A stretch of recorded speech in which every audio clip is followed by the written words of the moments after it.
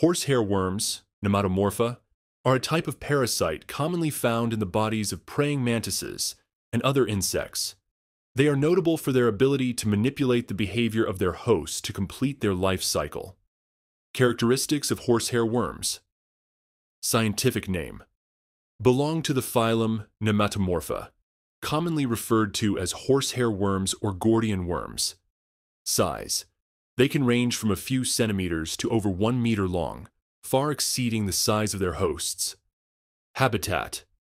Adult horsehair worms live in aquatic environments such as ponds, lakes, and streams.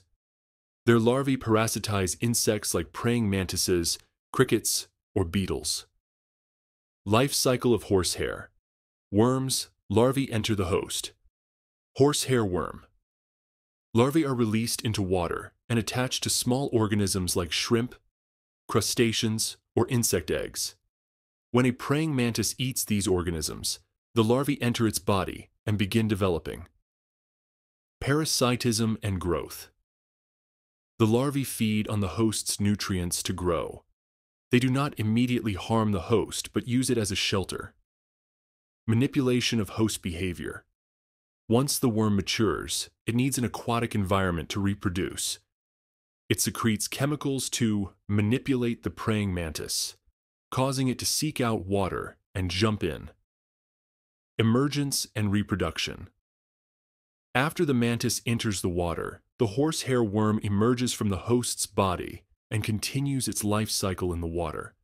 The mantis usually dies shortly after the worm exits. Impact on praying mantises. Physical effects. The presence of horsehair worms gradually weakens the praying mantis, reducing its ability to hunt and reproduce. Abnormal behavior.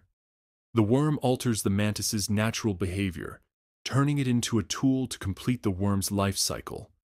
Death. When the worm exits the body, the mantis often cannot survive. Interesting facts. Horsehair worms are harmless to humans, despite their intimidating appearance.